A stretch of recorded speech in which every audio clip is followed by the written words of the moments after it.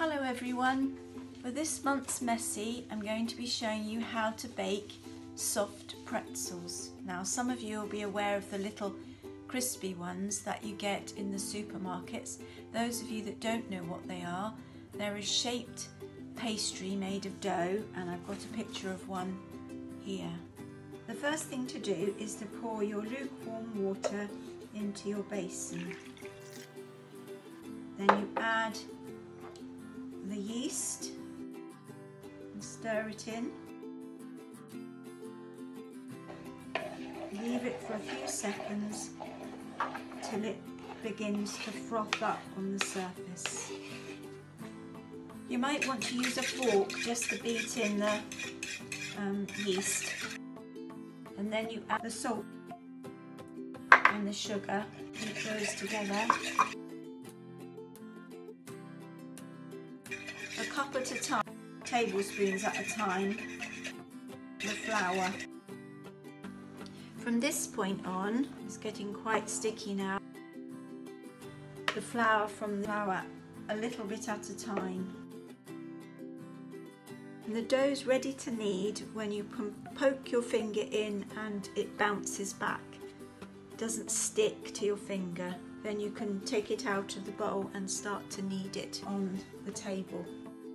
Put the dough out onto a floured surface and knead it for about 3 minutes. You may need to put some extra flour on as the flour is absorbed into the dough. Just knead it with your knuckles and be as rough as you like with it.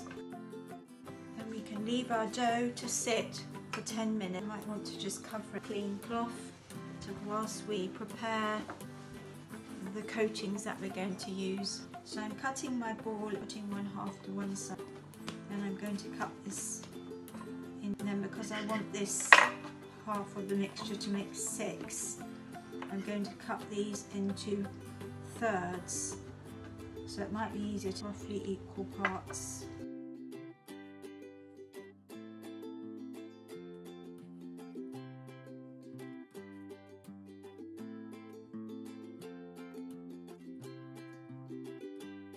Then I'm going to take one of the balls and I'm going to gently roll it out.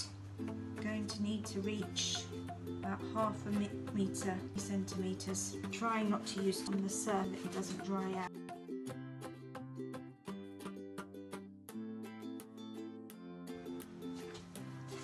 To form the pretzel shape, bring the two ends together to form a loop, cross them over at the top, leaving a nice long end to twist, and then bring back down across the circle to the bottom, and then add a little bit of water to stick them together. Grease baking trays with butter ready to put your pretzels onto.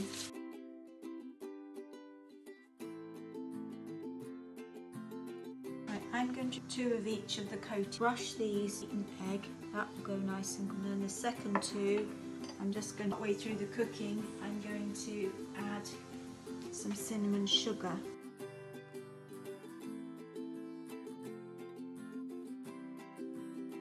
The last process is to dip 2 of the bagels in the boiling baking soda. So I'm going to drop this in, leave it in for 30 seconds.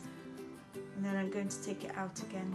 Once it's been in the boiling water, you need to just shake the excess moisture off and then pop it onto the baking sheet, leaving room for the pretzels to swell. Right, I've got those in. I'm going to stop and have a coffee. So here we have our 3 different styles of pretzel.